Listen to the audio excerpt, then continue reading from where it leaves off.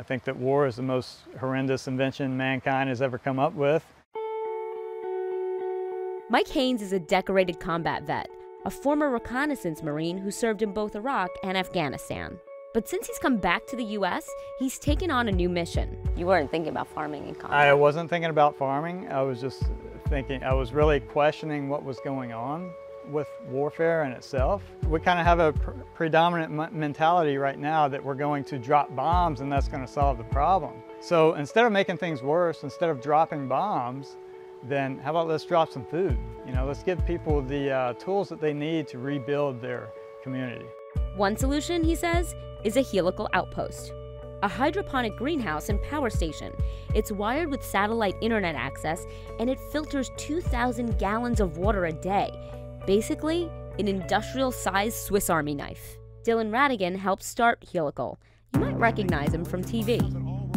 Where did the idea come from? This is an idea that was brought to me by people like Mike Haynes, combat veterans, so I'd say to them, what does the world need? And they have this sort of militaristic worldview of this integrated equipment functionality, and they say, we don't just need a power station, and we don't just need a communications hub, we don't just need a farm, we need all of those things working in an ecosystem that can then build capital and people. And Helical says you can drop an outpost in the middle of nowhere.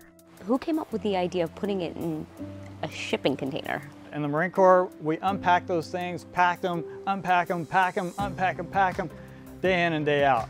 So the shipping container was definitely the ideal shell for this thing to work. You know, you can push these things out of airplanes and parachute them in pretty much anywhere in the world. You're going all around the world with this, the international right? application at its best is areas that are in crisis but have yet to go to conflict. So think Turkey, think Nigeria, think Kenya, any place that has limited penetration of basic resources. The only obstacle to shipping outposts everywhere? Funding. The financing challenge, which we're making great progress on. The nice thing is this thing makes money. It's like you're financing a farm that has a cash stream on the back end of it. Right now, only one outpost has been sold to a farm 65 miles outside of Washington, D.C., Patriot Farmers of America. Its mission? To train returning soldiers for cutting-edge agricultural jobs. This is the Jeep of greenhouses. This row of nursery, and we can see it in the back there, is the spring and Asian mix. Ned is one of a dozen veterans already trained on the technology. For Helical, that's just the start.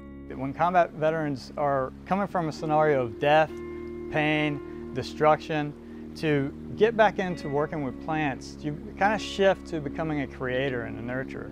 It's more of a healing thing as well. So it's a positive win-win all the way around.